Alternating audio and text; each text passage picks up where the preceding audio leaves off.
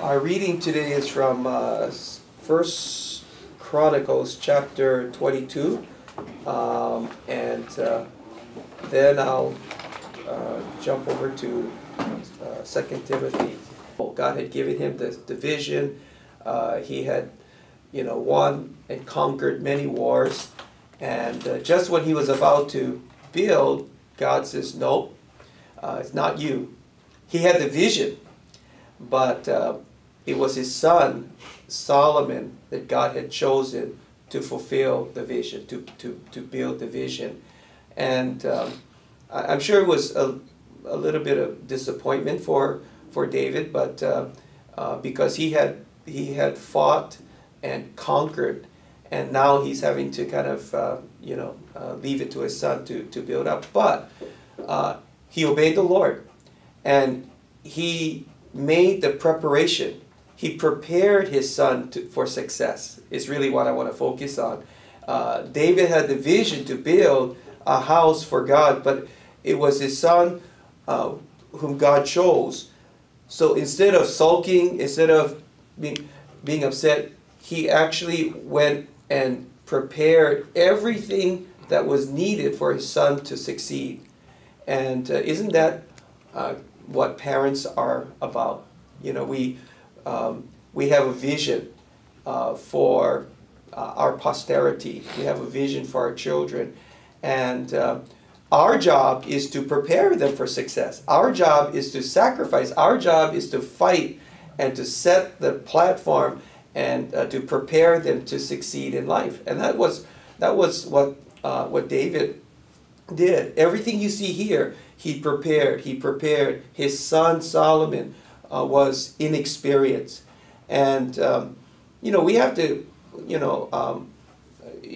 I'm sure Solomon, we know by the book of Proverbs, Solomon was smart.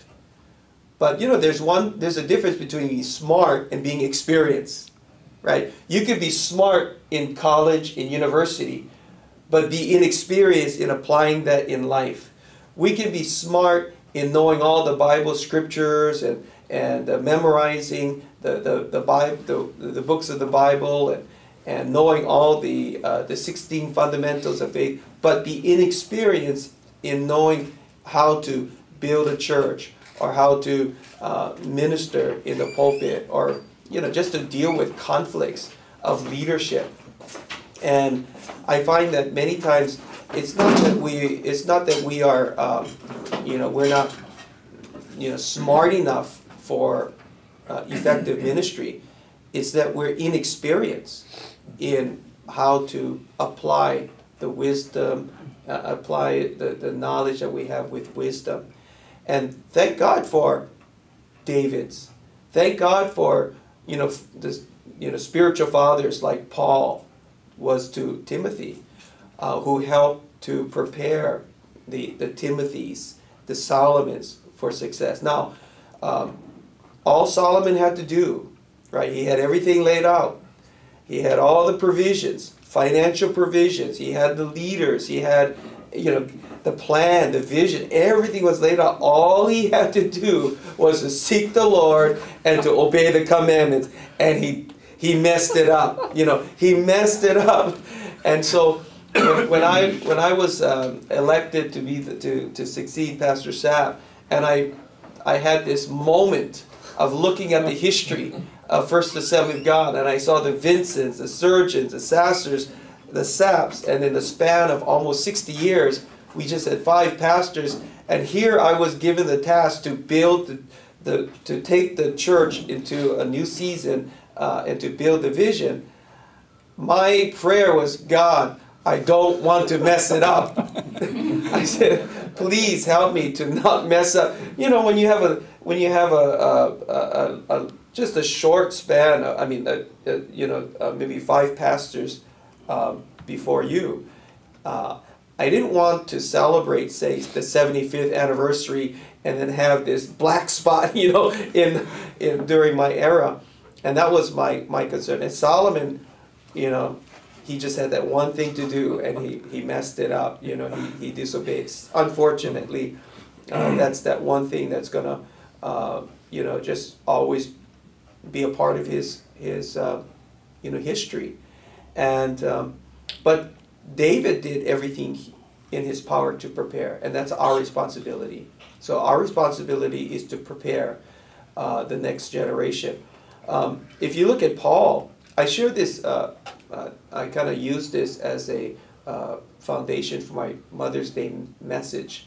And Paul had a vision to plant churches, but it was Timothy, his spiritual son, whom he chose to help build the church, right? So he went out there planting, but he had a Timothy. Just as David had a son, Paul had a son. And all of us need sons and daughters, right? Because we're just one generation away, right, from extinction, if you want to put it that way. If we don't raise up successors, our vision will die with us. Our vision will pretty much disappear when we disappear. So when we have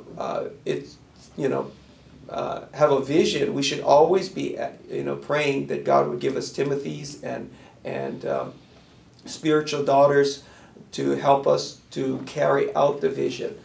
That really hit me, hit home to me when I reached 50. By the way, I'm more than that now. That was a few years ago. And I thought to myself, okay, I'm 50 years old, and I've spent a lot of my energy, getting the vision, building the vision to where it is. And whoever succeeds me in 1 year can dismantle the vision, can just, and I said, Lord, that would be a waste, because I believe whoever succeeds in leadership should always build upon, and take the vision to the next level. And that was when I came in, I knew what was in the heart of Pastor Sapp. I heard him talk about, he called it satellites, but because he was trying to replicate what VFC was doing back then and doing regionalized. And so I heard him talk about satellites and churches, and so I said, but it was interesting, he was a great preacher, he was a great evangelist, but it wasn't his season to take the church into multi-site. It was just not in him. And so when I came on, my prayer was, God, what will my era add to the history of this church? It's not my church, it's God's church. And as I prayed, that's when God began to give me the vision of one church in 6 locations, planting churches. And so that's been my mission. And so when I hit 50, I thought, Lord, what is your succession? What is the succession plan you want me to have? Because whoever comes in after me, if the preparation is the succession plan is not in place, then the vision that took all these years can, in 1 to 2 years, be dismantled. And I've seen this happen overseeing the district. A young, zealous pastor would come in and total disregard for the previous pastor and what they did. Total disregard. Thinking that he's so smart. Thinking that, we're really going to make things happen. And just trampling over the traditions and trampling over the processes and the whatever vision was in the past, almost as if setting himself up as, well, I'm going to show you guys what I could do now, and that was the beginning of his downfall. And because what happens is that you just go in and, like a wrecking ball, you destroy everything, and lose respect, you lose your credibility, and then you have all these unintended consequences. And I've seen this happen so many times. And if I could give advice to young pastors coming in into a church with history, that you you honor the past as you move forward into the future.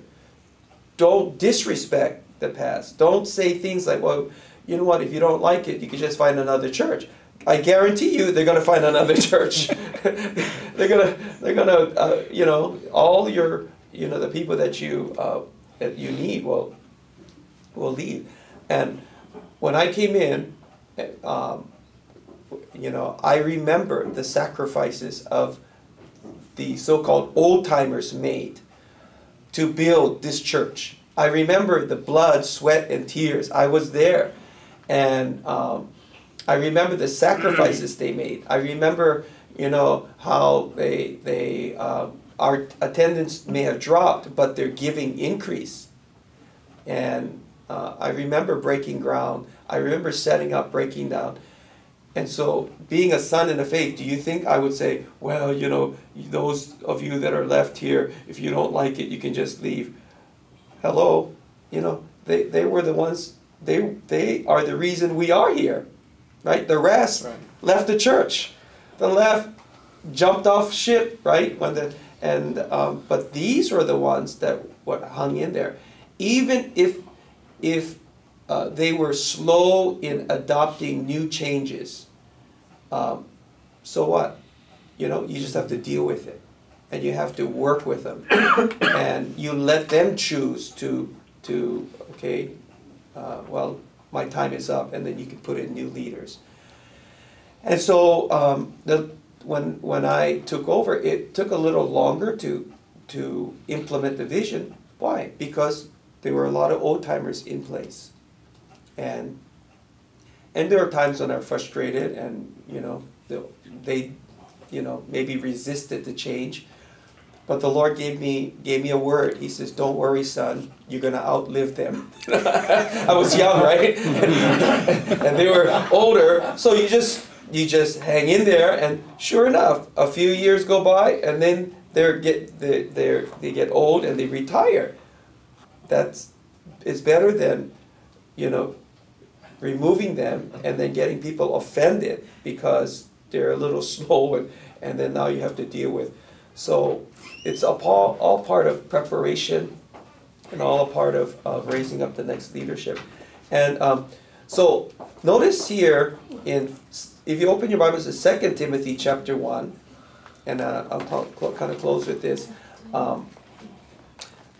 It says, "Paul, an apostle of the Lord of Jesus Christ, by the will of God, according to the promise of life which is in Christ Jesus, to Timothy, my beloved son," right? And then he says, "Grace, mercy, and peace from God our Father and Christ Jesus our Lord. I thank God, whom I serve with a pure conscience, as my forefathers did, as without ceasing I remember you in my prayers night and day." It says, "Greatly desiring to see you, being mindful of your tears, that I may be filled with joy when I call to remembrance the genuine faith that is in you, which dwelt first in your grandmother Lois and your mother Eunice, and am persuaded is in you also." And so here Paul refers to him as a beloved son. We know that not biological but spiritual son. But what he notices is that there's a genuineness of his faith, and there's a quality of character that is within Timothy. And you have to know that in Acts chapter 16, Timothy, when Paul came to Lystra, was a convert, was saved under his ministry. So maybe it was Lois and Eunice that came, and they all came as a family, except Timothy's dad, who's a Greek. And so they got introduced to the gospel, and Paul went on. But you know, it was the grandmother, and it was Eunice that took this young convert, this young child, because you read in 2 Timothy chapter 3 verse 14, you know, how he says, "But you must continue in the things which you have learned and been assured